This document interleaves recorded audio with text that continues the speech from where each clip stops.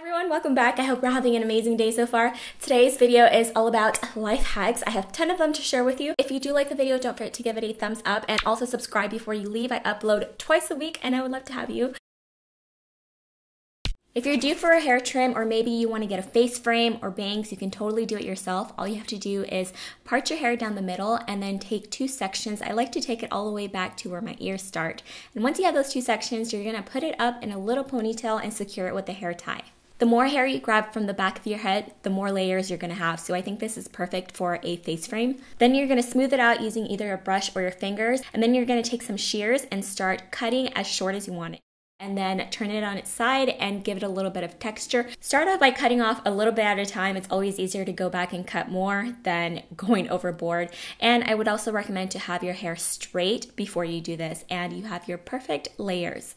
Hack number 2 is for anybody that loves wearing large, heavy earrings. I used to wear them a lot when I was younger, and you can tell that it kind of stretched out my earlobe. So a good way to solve this is to get some band-aids, preferably ones that don't stretch. And then you're just going to cut them in half and you're going to tape it to the back of your ear, loop your earrings through, and there you have it. You can see the before and after. It makes a huge difference, and band-aids don't irritate your skin. Hack number 3 is for anybody that has tried using coconut oil as a natural moisturizer and it just doesn't cut it. You can either mix a little bit of extra virgin olive oil into the coconut oil, or you can ditch the coconut oil altogether and just use extra virgin olive oil. I promise you this works beautifully. And another tip that I can give you is to use it at the end of your skincare because it's going to lock in all of the moisture from the rest of your skincare, and then also massage it into your skin. This is also going to help turn that oil into an anti-aging product because you're exercising your muscles. And these are just a couple of different ways that I like to massage my face. I notice that the smile lines really diminish whenever I'm consistent with these massages. This next hack is for anybody that may have noticed that you have little white spots that look more pronounced in the summertime. Chances are you always have them, but whenever you get a tan, they're more pronounced. So a good way to get rid of these for good is to use Selsun Blue. And you treat this almost like a skin treatment. You put it on every day for 2 weeks. You want to make sure to only concentrate it in the area that you have the little white spot. And leave it on for anywhere between 10 to 20 minutes. If I have a lot of time on my hands, I'll leave it on for a full 20 minutes. And you will see after 2 weeks, it'll be completely gone.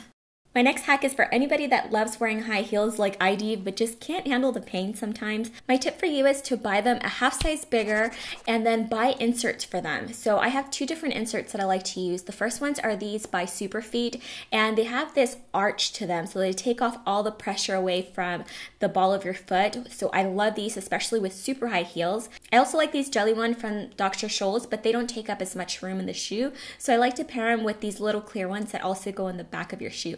And it feels like you're walking on clouds.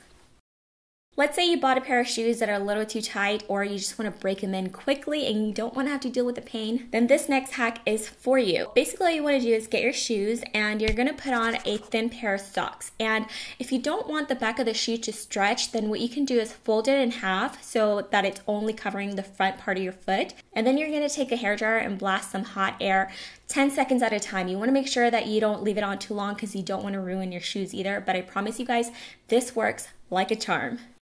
So we've all been there, you know, when you put on a little bit of blush and you think you need more, so you go in for more, and then you just can't stop, and then you end up looking like this.